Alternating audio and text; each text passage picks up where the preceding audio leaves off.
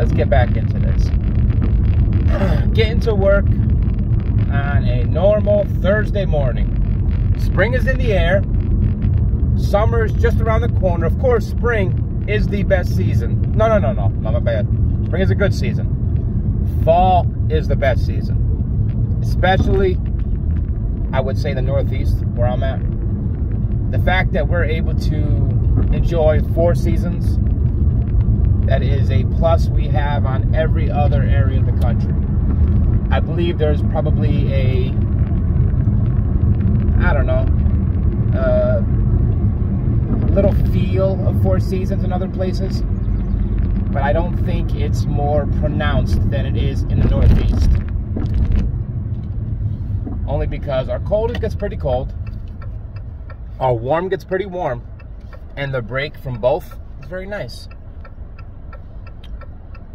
I want to talk a little, let's say, Cowboys football. Everybody loves the Cowboys. And if you don't love the Cowboys, you hate the Cowboys. Or you're a secret closet Cowboys fan. But I always say, if you hate the Cowboys, you're just a secret fan.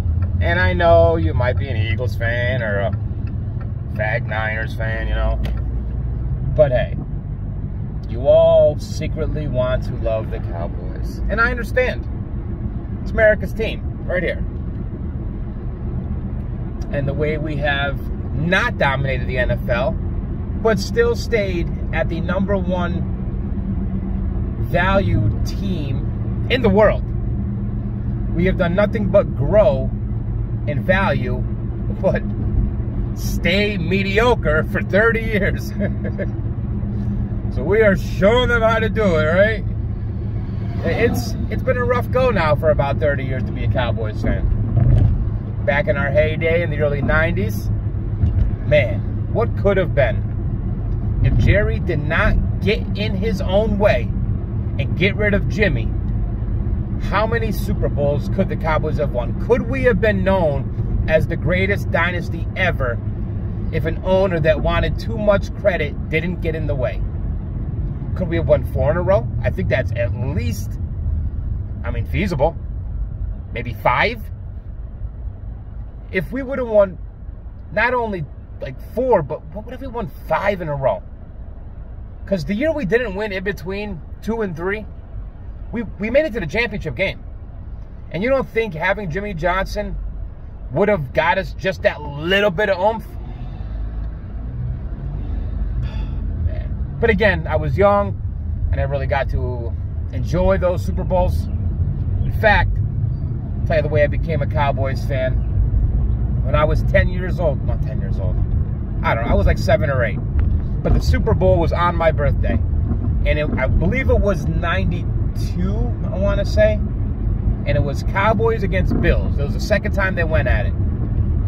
And at that time, I was a Chiefs fan, only because I liked Indians. I liked playing Indians. I liked bow and arrows and all that stuff. I was a big Chiefs fan. I liked Marcus Allen. I loved it when Joe Montana came to the Chiefs.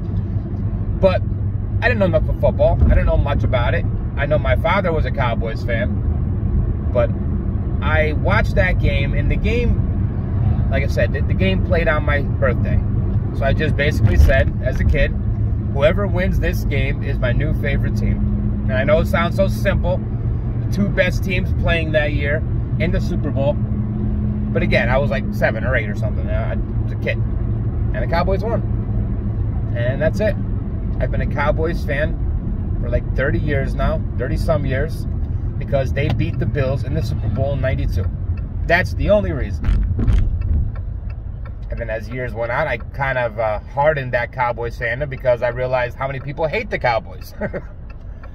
Honestly, you can move to any state in this country, and whoever state has a football team, if you tell them you're a Cowboys fan, they're probably going to hate your team. Because for some reason, every team hates the Cowboys. I think it's jealousy. I think the fact that, especially the Patriots, they got to be jealous as shit. Because they've done nothing but dominate the NFL for like 2 decades. And they couldn't sniff the value of the Cowboys. Which, I don't know why they took hold so hard. And maybe it was way back when Tom Landry put in the seeds of God's team. I believe it was him who said it. There used to be, at the old Cowboys Stadium, a hole in the roof, the same shape and size as the field. And from my understanding, the rumor, the legend of it was, so God can look down on a Sunday afternoon and watch his Cowboys play football. Which, I'm not sure how real that statement is, but I thought it was kind of cool. Maybe it was stuff like that. The Cowboys have a mystique, a legend. And I'm telling you, if in any chance the Cowboys in the next 10, 20, 30 years get any sort of like dynasty whatsoever, if you think we're popular now, NFL ratings would skyrocket. It would be the greatest Super Bowl in the history, probably almost double if the Cowboys are in it. Just would be. Because I know me as a Cowboys fan, I have a hard time watching Super Bowl. Maybe because I want them to make it so bad. But as a Cowboys fan, I know, I mean, I hear all times in SportsCenter, on ESPN, on Fox, Cowboys fans are delusional. Maybe I'm one of the non-delusional one. I know for a fact every year we are not going to the Super Bowl. Just because I have 30 years of history to back my claims. But I also know in football, what makes football the greatest sport in the world over any other sport. Not one other sport can say this. Right now, going into the NFL season, in the offseason, I think there are 32 teams. 30, 32. So it's one of those two. But I guarantee, I really want to say all of them. I think every single team in the NFL, every team, has a slight chance of going on a hot streak and winning the Super Bowl this year.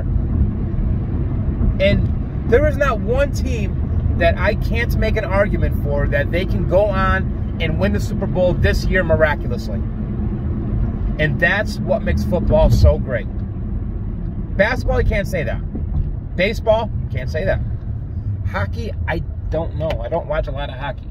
I mean, I would watch more, but when you don't have half of the best athletes in the world playing, I mean, it's not the best athletes. I mean, nothing against hockey, just never got into it. It was never my thing. But I can honestly I can talk myself into any team winning the Super Bowl next year. Every team has hope. Legitimate hope. And it's not like it's far-fetched. I mean, Bears. They were what? The worst team in the league last year, right? The Bears. Who would not be surprised is if some reason their quarterback, what the hell is his name? I can't think of it. The kid from Ohio State. Anyways, if he took a step forward and those wide receivers they brought over started hitting and their defense started playing like a halfway decent defense, who would not be surprised if he somehow got hot and started running through teams in the NFL? Anybody? Surprising? Jaguars. Been a doormat for 10 years now, right? Trevor Lawrence took a step last year. Who would not be surprised if he won the MVP this year and they won the division? Anybody? Houston fucking Texans. DeMeco Ryans took over the Houston Texans. What is he known for? For his defense.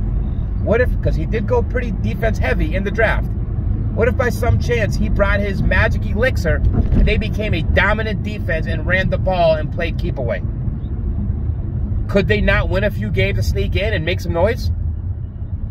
Honestly, football is the best sport in the world because of that. Because of that fact. And nobody wants to basically admit it. People who love baseball, love soccer. See, I don't know soccer. Maybe.